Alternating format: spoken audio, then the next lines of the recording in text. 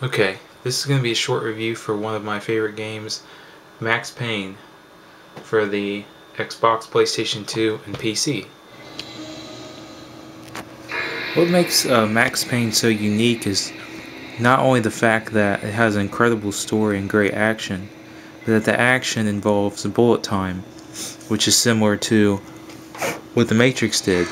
Or in the movie The Matrix, they would fire bullets and then it would slow down time because they were in the Matrix. You can do the same thing in Max Payne. By pressing a single button on the controller or on your mouse keyboard, you can slow down time. And it makes it much easier to run past enemy bullets or shoot other enemies and avoid their bullets.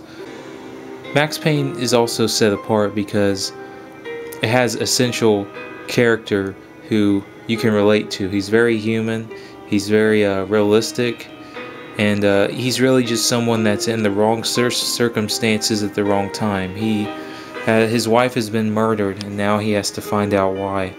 The story actually takes a lot of great twists and turns, and it's a really great and original crime story that I found very involving and helped me to play the game.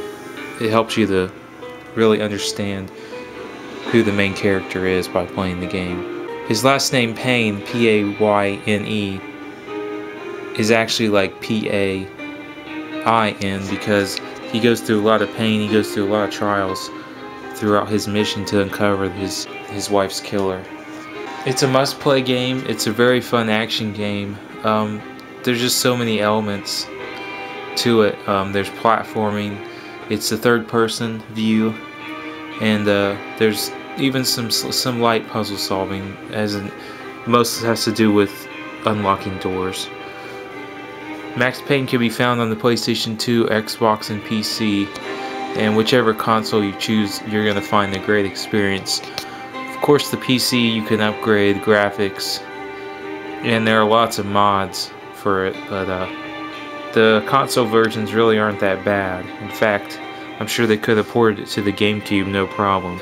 Rockstar really did a good job with porting Max Payne.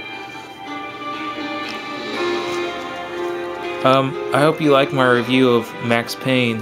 I reviewed the Xbox version mostly, but I have played the PC and the PS2 versions, and I like all three equally.